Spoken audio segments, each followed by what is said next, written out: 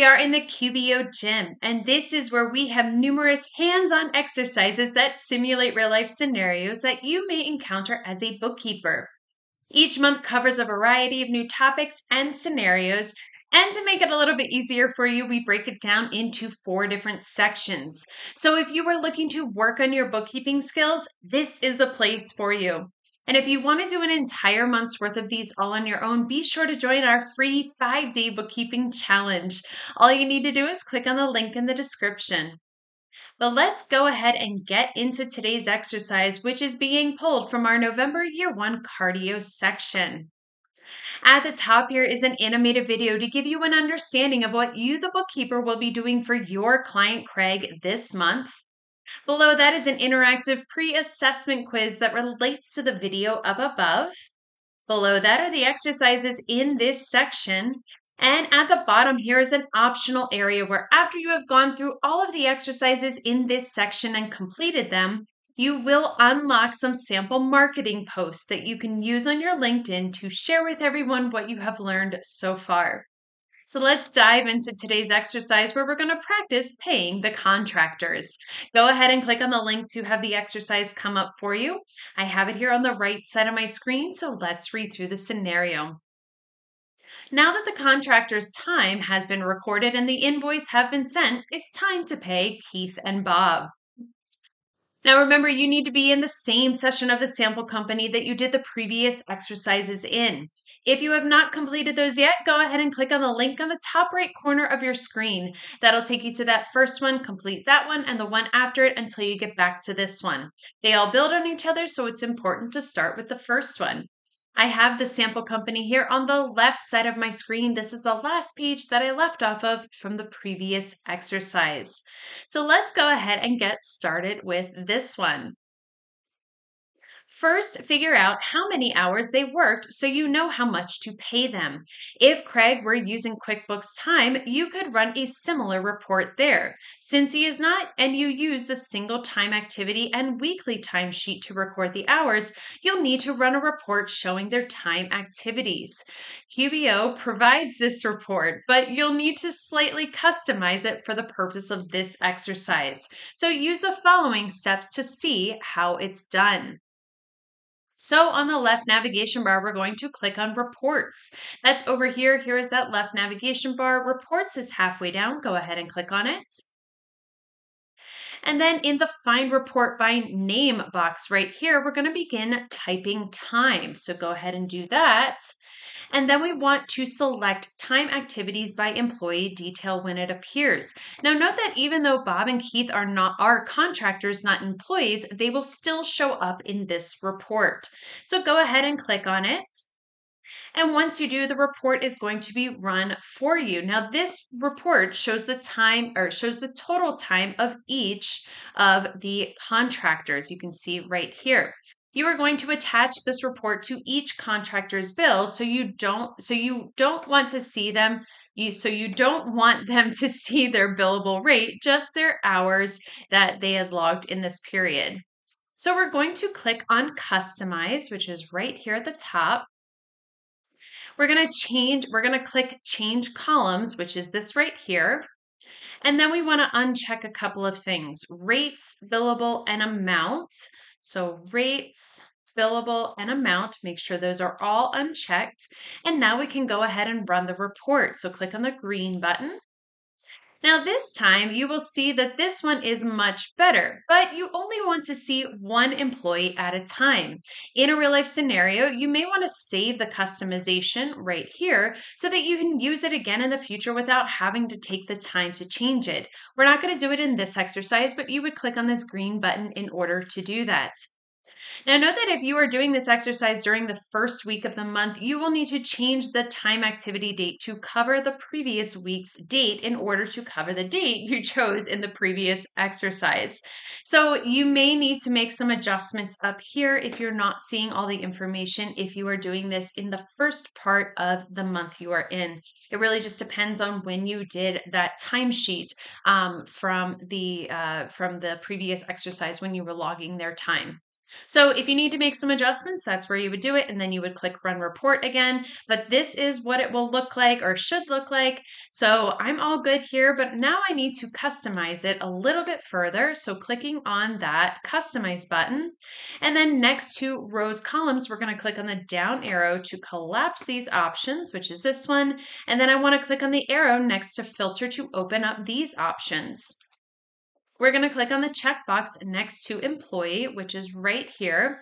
And you'll notice that as soon as you do, the employee option moves to the very top of the list.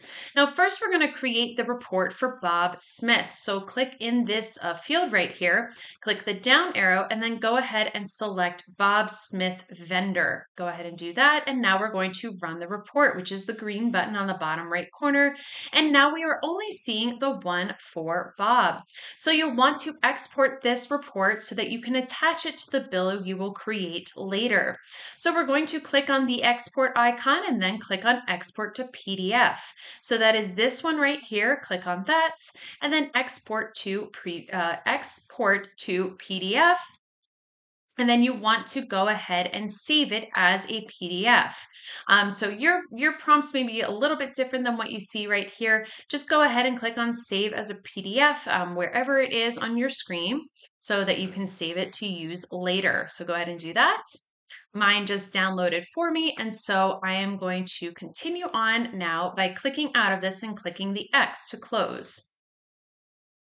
Now let's go ahead and run the report for Keith Jones. So we're going to click on Customize once again. So click on that. And then this time we're going to uncheck Bob Smith and check Keith Jones. So click the down arrow, uncheck Bob Smith, and then you want to scroll down until you find Keith. And once you find him, go ahead and click on the checkbox next to his name, and then go ahead and click on Run Report. And now this time we are going to be seeing this report just for Keith and his hours worked. So now we want to export this report so that we can attach it to the bill we're going to create later. Once again, click on that export icon right here and then export to PDF. And then you're going to follow the prompts in your browser to save this report so you can find it later. For me, I'm just going to go ahead and click on Save as PDF and it will download for me. All right, so let's close out of this by clicking on the X right here. And now we can move on. We're going to use that recurring bill to create the payments for the contractors. The reason we are using a bill rather than expense is that with a bill, you can schedule payment. With an expense, you cannot. So we want to click on the gear icon and then get to those recurring transactions by clicking on recurring transactions. So the gear icon is on the top right corner. Click on that and then under list, select recurring transactions. In the contractor installation row, we want to select use, which is right here. And when we do, you will see that template come up for us. Now note that the vendor is listed as Bob Smith. This is because you used his name to set up the recurring bill, that template. For now, we will leave it this way and then start his particular bill. So we're going to change the quantity field to 5, and this is the number of hours that Bob worked according to the report. So scrolling down here, we want to change this right here, this quantity to 5. If you hit the tab key, you will see now that QBO has made the calculation. Next, we want to add the attachment that we saved from onto our computer. So you're going to click on Upload from this device and then follow the prompts in your browser to locate and upload the file you downloaded for Bob Smith. So go ahead and click on this Upload from this device button. Now, once you click on the button, go ahead and click on the one, mine is in my downloads file folder, and it's this one right here. So I'm going to go ahead and click on that and open it. And it looks like there may be an upload error. I think this may be a glitch in the sample company. So if you happen to get this, just go ahead and close out of that error. Just know that that is the process that you would do in order to upload that report to this particular bill. Now let's just go ahead and save and close this. And note that if this were a real life scenario, you would click Save and Schedule Payment here to use QBO's internal payment tool to pay the vendor. Because you cannot do that in the sample company, the bills for the vendors will show up later when you pay other bills. So let's just go ahead and click on the green Save and Close button. And now that one has been saved. Now let's go ahead and do the exact same process this time for Keith. So in the contractor installation row, let's go ahead and click on Use. Go ahead and do that. And this time in the vendor field, we want to select Keith Jones. So click the down arrow and then scroll and click on Keith Jones. And then we want to change the quantity to 5 since that's how many hours that he worked. So click into it, go ahead and type 5, hit the tab key, and you will see that update has been made. Now, next, we're going to add the attachment that we saved on the computer. Once again, we're going to click on Upload from this device and then follow the prompts to download that file for Keith Jones. So go ahead and click on Upload from this device. And then for me, it is this one that's got the 1 at the end of it. So I'm going to go ahead and click on that and then click on Open. It looks like I have another error here. I think this again is just a glitch in the sample company. So if you happen to get this one as well, just go ahead and close out of it. If yours happens to download into here, congratulations, it must be working for you.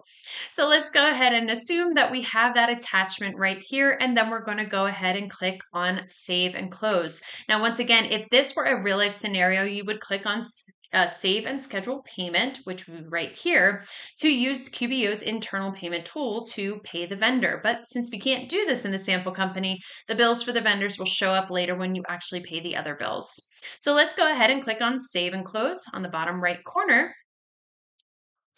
And there we go, that has been saved. And now you're finished with the contractors. We're going to turn our attention in a moment to the telephone bill that was set up incorrectly, but we'll do that in the next exercise. But that's it. That's how you would pay the contractors. Now, if you like this exercise and you'd like to do more like it, be sure to join our free 5-day bookkeeping challenge.